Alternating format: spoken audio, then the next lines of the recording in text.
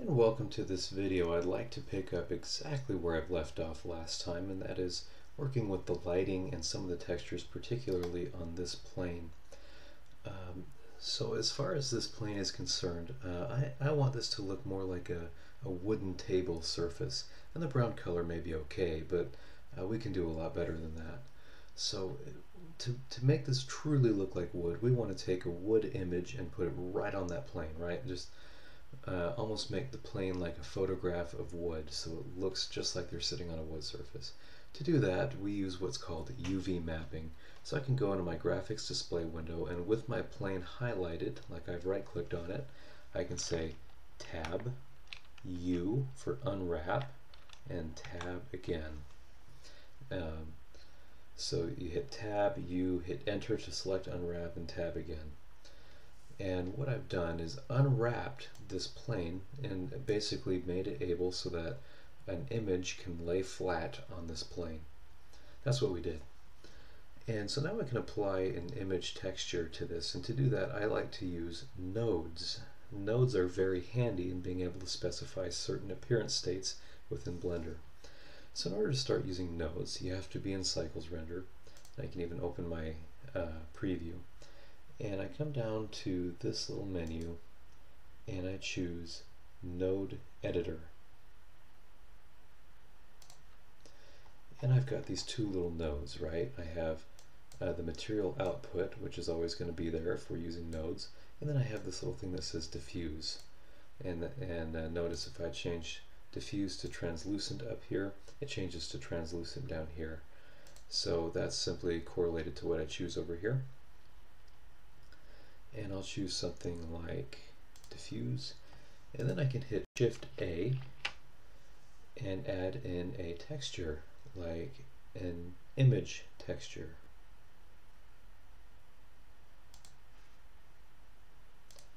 And notice these nodes have green ends and yellow ends and gray ends and purple ends, so the idea is you always connect a yellow to a yellow. And when I do that, it turns pink. And pink means I have an image texture, but I don't know what image to use, so I'm just filling it with pink. So to update our image texture, we click on this little open, and I can go into my home folder and choose perhaps my base colors, and I can go ahead and choose one of these images that I know what they look like and think would look pretty good. Let's go with wood plane 03 base color. And so now I've got a wood base color, but if you notice my plane is huge, this is very stretched out, and so I need to make this a little bit smaller. So what I can do is scale this image, and I can say I want the scale to be something like 10, and my Y will also be 10. So I've basically repeated this image 10 times over in both my X and my Y direction. So in order to do this, it's best to have a seamless image, or one that you can repeat over and over and over and you can't tell that it's been repeated over and over and over. Or you can just shrink your plane size, one of the two. So I can make my light a little bit brighter, so I can select my light by right-clicking. I can choose New. Or I can actually click on this little lamp and choose Use Nodes, and I can make this perhaps 500, and you can see we're starting to build a pretty decent scene. So now I've got an image texture, and one of the things is that's unfortunately a limitation is when I import geometry into Blender, I cannot unwrap it. And so I can't put an image texture on anything that I import, only the things that I make within Blender, like I made this plane within Blender. So now I've got a bowl and I've got my bottle. But perhaps I may think that this light is not doing the job that I want when I go to light these things up. Perhaps I want to make some adjustments.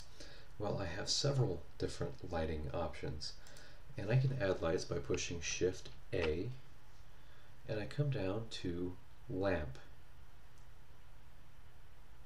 Under Lamp I have several options. I have Point, Sun, Spot, Hemi, and Area. I'm going to choose just a few for this tutorial, and I'm going to go with perhaps a sun. The light that we've been working with so far is a point light, and as you can probably imagine, this is just literally a point of light. You can't really see it because it's invisible, but as I move it closer to this plane, you can see it's simply an invisible point of light that I can move anywhere, even apparently inside my bowl. And I can move it behind my bottle, and because my bottle is transparent, you can see it shining through from behind the bottle. See what happens if I move it inside of the bottle. It's kind of cool to have a light inside of the bottle. So you can see it's simply a generic light. I'm going to delete that light, and now we're essentially in pitch black. So I'm going to create a sun and show you how a sun is different from a point light. When I create a sun, you can tell that I have very, very even lighting, and as I adjust the height of this sun, you don't have any effects from its height. Likewise, I can move the sun anywhere and the shadows don't change. So the sun is a direct overhead light that lights the whole scene uniformly, which is very useful. You don't have to worry about weird angles or things like that coming because of suns. So I can use a sun and a point light in conjunction, and let me move my point light down a little bit, and I can move this a little bit closer towards our camera, and you can tell that the point light can add a little bit more character and shadows to the scene, whereas the sun will act to make the scene quite clear. Okay, so now that I've got some more lighting, perhaps there's one more thing that I can do, and I'm going to delete both my point light and my sun. This is one of my favorites because I think it just adds such a beautiful highlight to a scene, and that is a spotlight. So lamp, spotlight. And when I put in a spotlight, I can bring this directly over my scene here. You can tell it's a spotlight like you would see if you go to like a play or a show or something. I'll increase the strength to 500, maybe even, let's try something really bright like 2000.